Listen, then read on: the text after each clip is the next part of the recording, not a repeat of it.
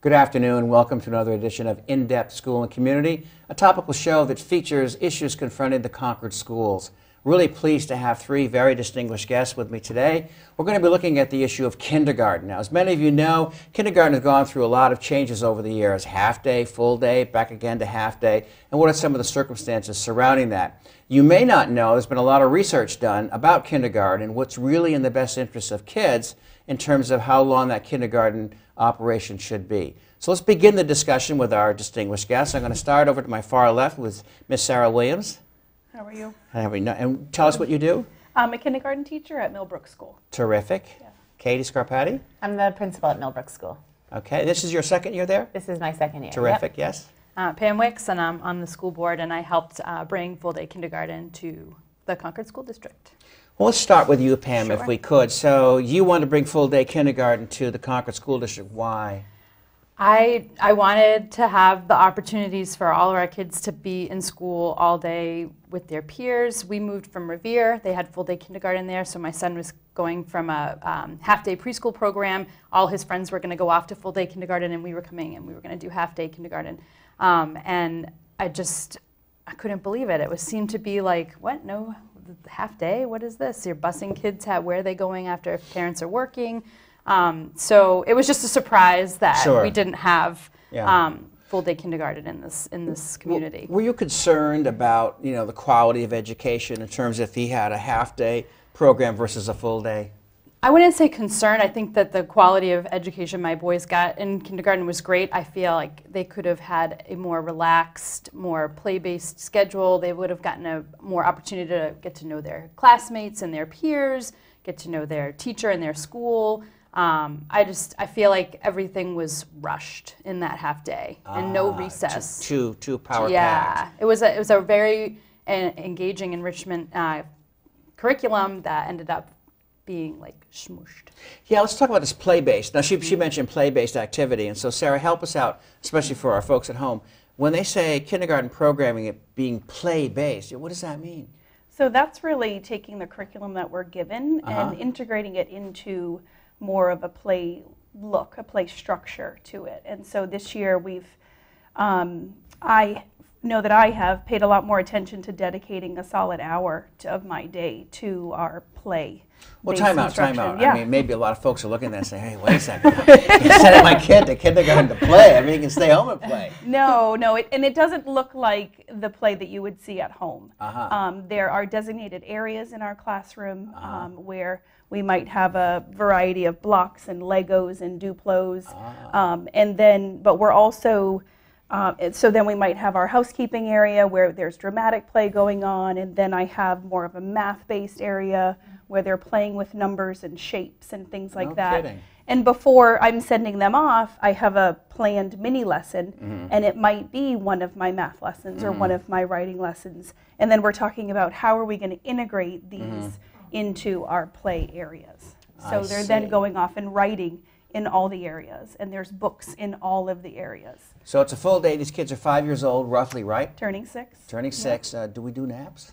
We don't. Just checking. we have a quiet time, and it's nice that they have recess first, then they go to lunch, and we'll come back into the room and have quiet time where they can rest, they can read, they could write in their journal, and it's just a more relaxed, about 15 minutes of our Interesting. day. So, Katie, I mean, you're the principal of the building. Obviously, you've been watching all of this unfold. I mean, what's been your reaction to how kindergarten has interfaced itself in the school system? I think this year we're seeing such a dramatic change with our students who are in first grade and had the privilege of having a full day last year, and so, How so? They are just more ready to be at school. The first grade teachers found that they had to spend less time on routines and rituals in the classroom, and they could get right into the meat of first grade in a more efficient manner.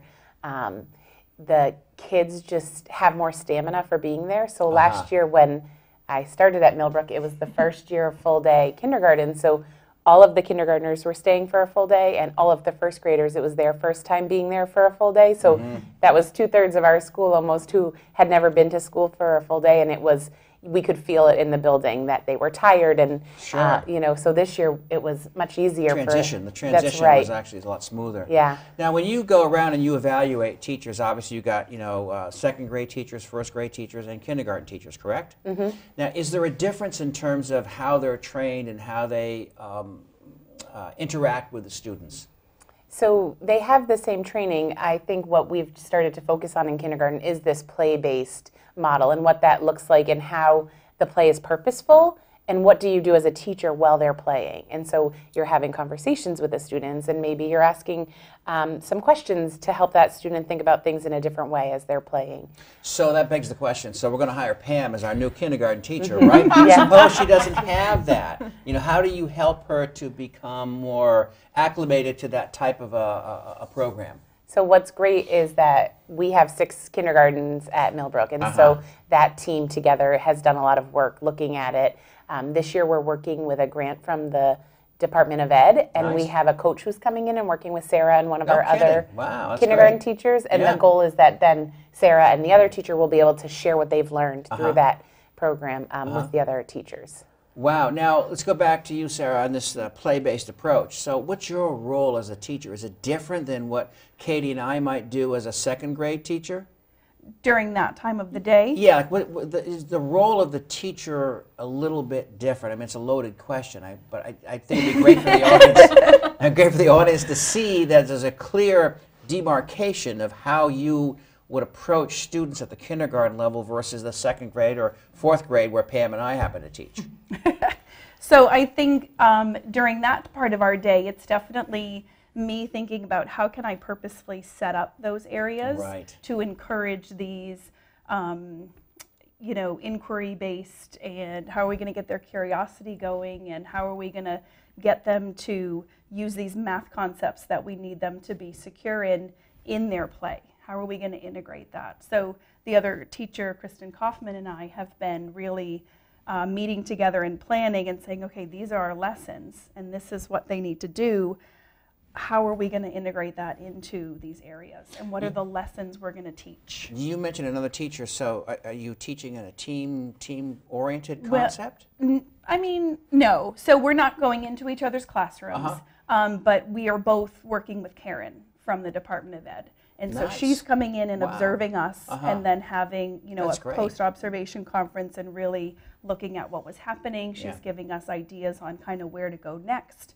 And so then, so her and I will get together the beginning of the month, beginning of the week, and kind of So if Pam and I are also kindergarten teachers in your building, are we getting the same training or just you two? Right now, Karen is working directly with us, but we're bringing that information out to the building. Oh, you're going to train the trainer model where you now get trained and you're going to come around and help Pam and I, right? So, Wow, the model, they thought it would be better to train a teacher or two in the building and spread that information versus just picking our whole building. Right. And not paying attention to the other schools in the So state. let's go back to the creative play again for a second. I think it's a really hard concept for folks to get their arms around. You know, your role, you're more of a facilitator, more of a mentor, more of a guide. You're helping students like Pam navigate their way through whatever content domain you've created for them. Yep. And so and when I'm walking around, you know, facilitating that play, I'm listening to the conversations going on. You know, they might be problem solving through building their tower and it keeps falling, or they might be having a conflict about who's going to go first. You know, I want to switch. Are you going to come with me and go to this other area? And just learning not just the academic pieces we're integrating, but the social piece is the really huge part of it. That's the key. That's the key right there for full day kindergarten. One of the reasons that I push so strongly for it is the focus in a 2.5 hours of kindergarten day when my kids went through was academics. We have to get this math curriculum taught. We have to get this reading taught. They need to be at these levels by the end of the year. And there was that piece missing of that social, emotional piece that was missing. And that's what we wanted to bring to the school district with full day kindergarten is that play, that social time, that like learning how to share, I mean, some kids, especially in our school district, it's their first time being in school is kindergarten. They didn't go, my kids went to preschool, but not every kid goes through the preschool programs. So this is their first time. Maybe they're an only child, or maybe they have just younger siblings and they don't know how to share that space with another friend or classmate. No, it's great that you bring that up Yeah. because Katie and I had a small conversation a while back about some of the research that's going on kindergarten and what works and what doesn't work.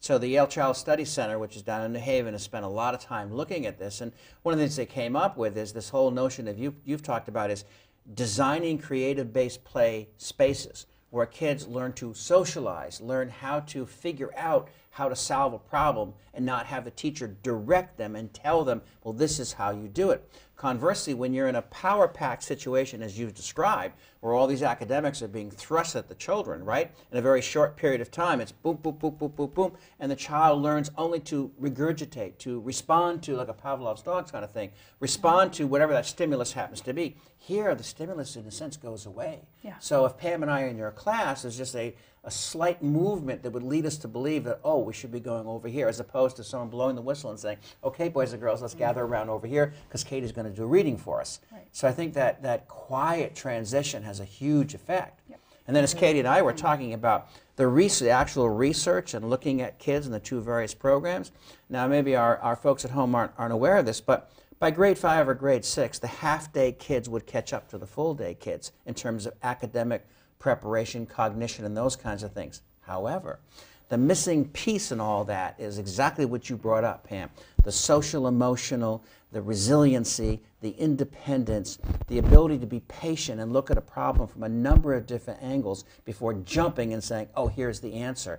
And what they found is as these people grow up to become adults, they're much more self-sufficient. They're much less likely to become depressed. They're much more able to respond to difficult situations, and so they end up being, in a sense, more successful. So there's a lot of research that supports that. But I think, you know, for parents, it's great, too, because at least their child is now not being overloaded with all kinds of stuff that they have to somehow remember. And I think all of us as parents, you know, when you have young children, it's like you want them to have all this stuff, but when you push it, then you get into this information overload. And this whole creative play just takes all that away and allows for the kids to, you know, the saying, play nice in the sandbox. Mm-hmm. And they have to learn that to a certain degree without us always superimposing ourselves on them. So back to you, Sarah, for a second. So you've been teaching in the building for? 19 years. Wow. And you've taught a variety of classes. Yes, I did second grade for a few years and first, and this will be 13 in kindergarten. So you did kindergarten during the half-day Yes. rotations? Yeah. Can you explain to us, try to be as, you know, discreet as you can in terms of what some of those differences were, but talk to us a little bit about your experience as a half-day teacher versus a full day. Yeah, so, you know, in a half day, you're planning for 2.5 hours, and you're taking all this curriculum you're given and trying to make it fit in 2.5 hours. And we had the time for the direct instruction, but there wasn't a lot of the time for the practice. And, you know, you had your group of kids, and then you needed to pack them up and get ready to do it again and do the whole show again. And so really with the full day, you're just given that gift of time where you can do all that direct instruction, but now we have the time to practice it. And you're connecting all the pieces you've done in your direct instruction into here's why we're learning that. And oh, you wanted to write this word? Remember how we learned how to form that letter when we were doing our direct letter formation instruction. So I can bring what we've taught into sort of everyday application, you know, of it. Here's how we use it. And just she happened to be my youngest son's kindergarten teacher. No kidding. And yes. I hope that was good. Yes, it was. It was excellent. It's just we didn't have enough time with her, you know. Yeah. And we just feel like my son did afternoon kindergarten, and he'd come in his afternoon, and he would do his work, and he would go home. And I just think about well, she just had 18 other kids before him. Right. And you know, maybe there's something going on with a kid in the morning session, and I gotta, you know, and not that your focus is, but now you have one group of kids that you can really get to know on a deeper level and find out what makes them tick and how can we get through to them, how can we teach them, what are they going to need to be set up for first grade. You know, I just think that there's much more time to do that. Yes, and that's such a gift, I think, for being a full day kindergarten teacher. And not to say that she did not do that. Like when it was half day, I just feel like it was just extra, but like so much more. and you don't have as much time to spend. Well, you bring up a really important point, and that's the connection between the teacher and the student. And so again, if you're faced with a group of 18 or 20 students, you got them for, let's say, as you say, 2.5, 3 hours, it's like you don't have time to really get to know the child because you're so concerned about getting all this stuff through. Yeah. And so, and the child becomes somewhat of that automaton too, just kind of going through the motions, right? But when the full day kindergarten's in play, now it's I know who you are, I care about you, I want you to be successful, and more than likely the kid is going to feel that same kind of connection and want to reach out to you. And so then you know the kinds of interventions you need to put in play for that particular child. You know the family that much better. Yes, You're good more point, the comfortable family. reaching out with Excellent the point. family. You're more able to know, oh, they have a sibling in 2nd grade, or oh yeah, they've got someone over in Broken Ground, and you just are able to make that connection better with the family, reach out to services if you're feeling like, you know, they're going to need some services, and that's sort of already in play for 1st grade, whereas that would have been something else that would have needed to have happened for them in 1st grade when, you know, something might have become more evident. Well, Pam's made the point pretty clearly, and I get that as a parent, but I'm just curious from your point of view, and you too, Katie, what are you hearing from your parents about the full day program, and what's been their response? Well, I'm trying to think if I've had a family who had Both, the half day and then the full day. That would be Well, but even if you didn't, just the full day folks themselves. I mean, so if Pam and I are parents, right? Yeah. So we're coming in to pick up the child at the end of the day. What kinds of commentary are you getting from them?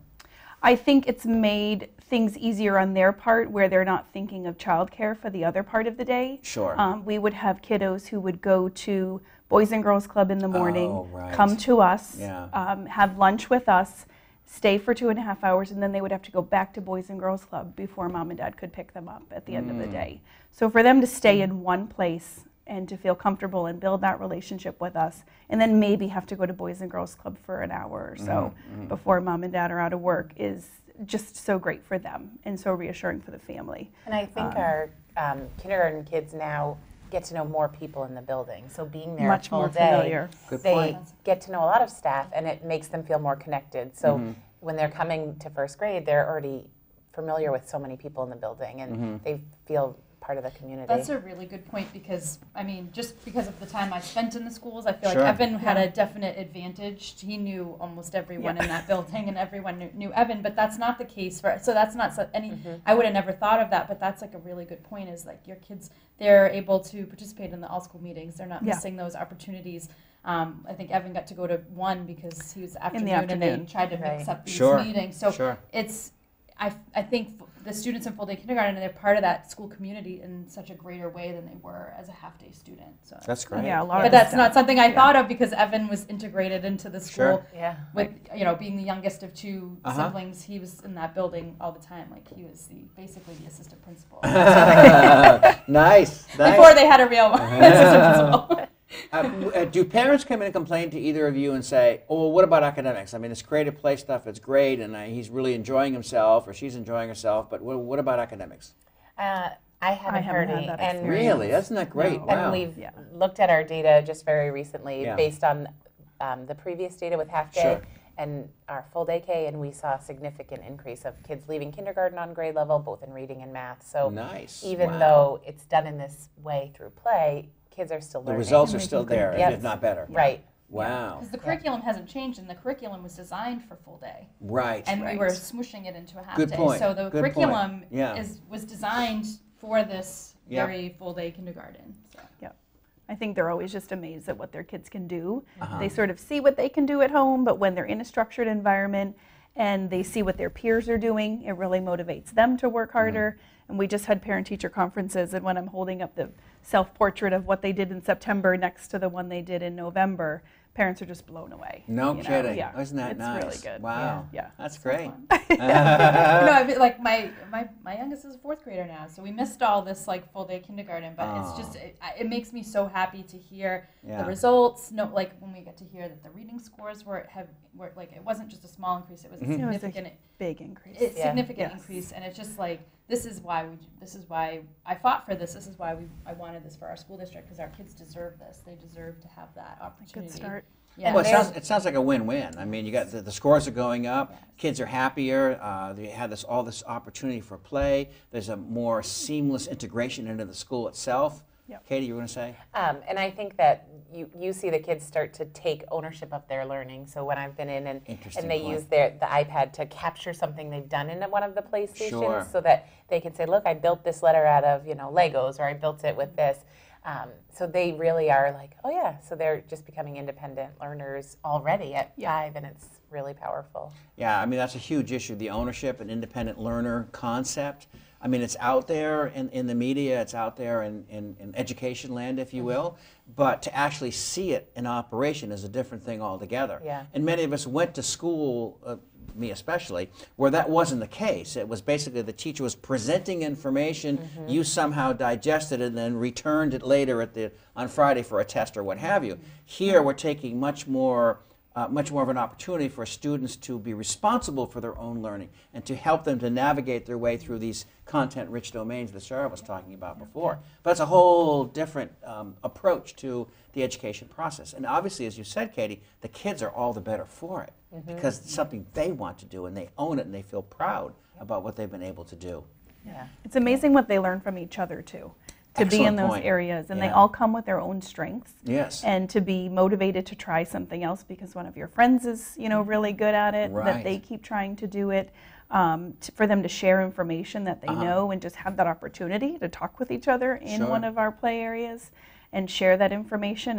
It's really cool how an idea catches on and then everybody wants to try it. That's great. Whereas if it just been the teacher saying, we're doing this art project, exactly. Some of them would have been like, oh, I don't want to, do that. But when it's self-initiated, they're much more and it gives into doing it. Like different students a chance to shine in different ways. So who might not have shined in a typical way, then excellent point. Their Excellent shine point. Yeah. in the PlayStation or out at recess, and we celebrate all of that. So that's great.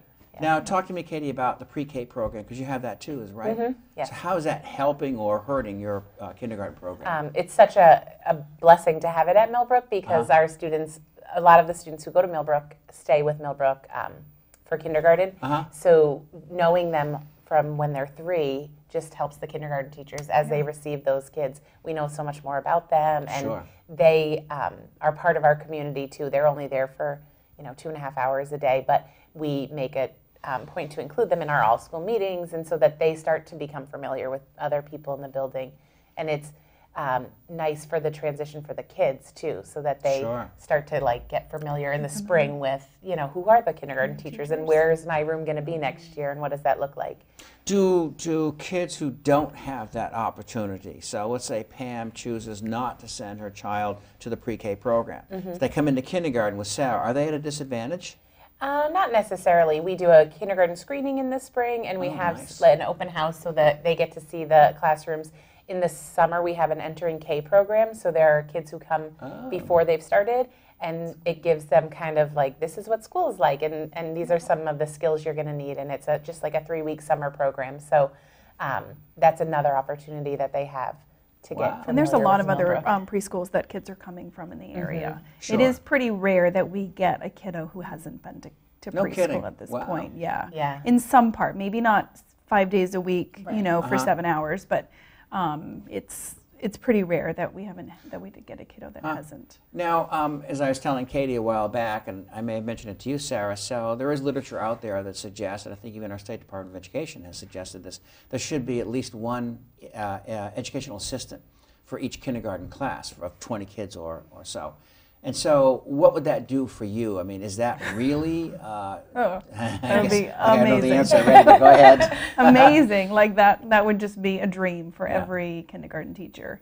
There's so much prep and work that goes on behind the scenes because you have to be available for these kiddos. You've got to be planned and ready to go because you're entertaining 18 5-year-olds, and you give them a second and they're rolling off the carpet or, their attention is across the room, and to be able to have a person that can tie a shoe or help someone with a tissue or help me prep this big project that's coming up, keep the pencil sharpened, all of those pieces that are behind the scenes things would just be amazing. And then I can spend more time engaging in play facilitating those kids who conversations. need the extra help for whatever reason. Yes, pulling a small group, whatever it might be, it would just be a huge benefit. Now, Katie, you and I talked about the fact that you got 6 kindergartens over there. So, and we know that costs will always be an issue for a school board, and so to come back to them and say, give us 1 aide for every single kindergarten class across the district would be prohibitive.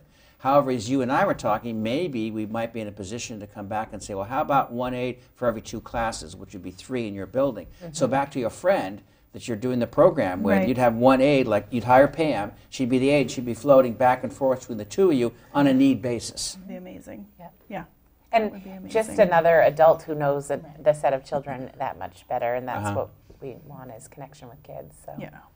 Yeah. To think that when I'm out, sick with the first cold of the season or whatever it might be, that there's someone there who kind of sees how the day runs and can inform the guest teacher on, this is typically what they do, this is what it looks like. It would be such a relief to know that.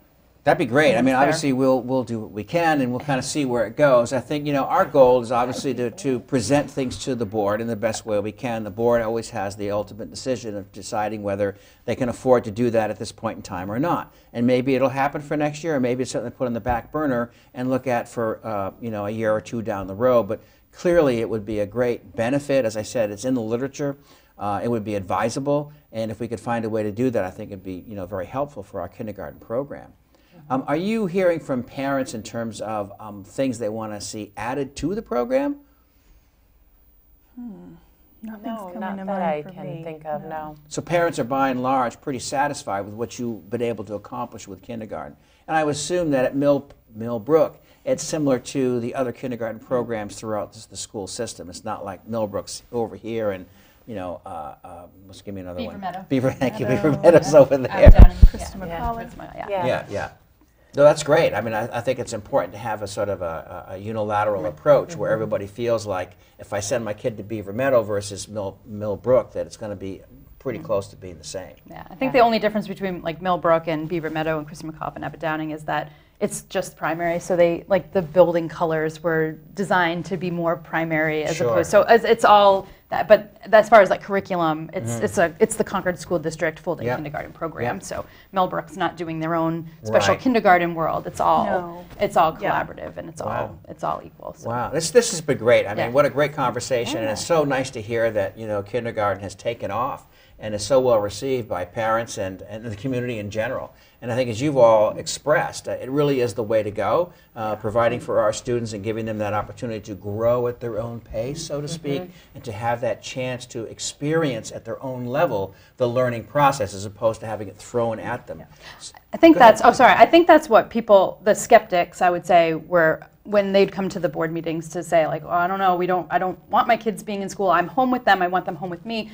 I think the fear was they were going to be sitting at desks all day and doing worksheets. Exactly. And that is not, and I heard it at the state, I would go listen to, when we were talking about funding for kindergarten at the state level, and I would listen to people come and testify about kindergartners with their boards, their privacy boards up, taking tests, and I was like, that is not what we want in Concord. I don't know what they're doing in other school districts, but that is not what we're advocating for in Concord. We want play, we want kids being social with each other, we want them just being together and learning how to just be a good student who loves learning. And, well, Pam, we want to thank you for your initiative and your thank you. perseverance to help make this happen. I'm so glad that I can say that this is what I was able to accomplish on my time on the school board. So well, we appreciate it. And I'm thank pretty you proud to of our it. guests. And stay tuned for our next show. Hopefully it'll be another exciting opportunity in in-depth school and community. Thank you.